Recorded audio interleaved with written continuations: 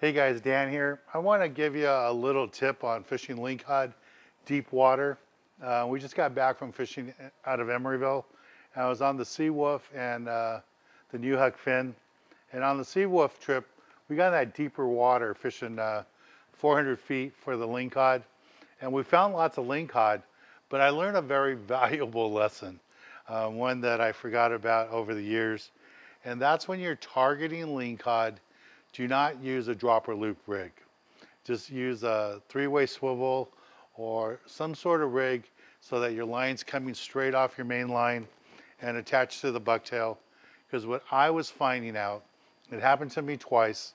I used a single dropper loop rig, using a 1-pound sinker on the bottom, a bucktail with a piece of bait on there, and the lings were hitting it, but because I had the dropper loop, they're swallowing the bucktail and they were cutting right through the line.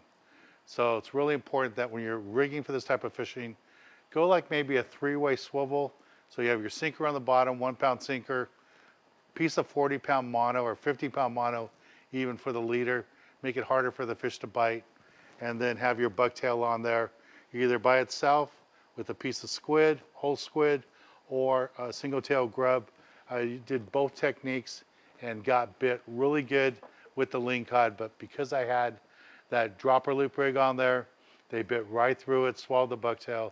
So that's why you want to stay away from the dropper loop rig and go with that 3-way rig. The other thing that was really helpful too was using an electric reel.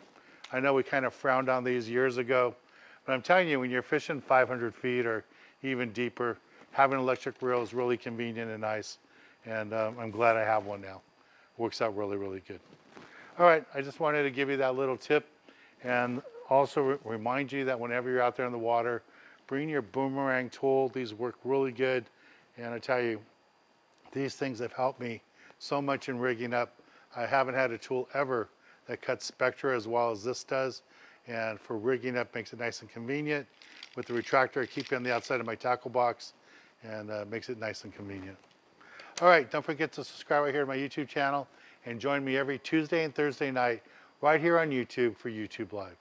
Thanks, everybody. Talk to you soon.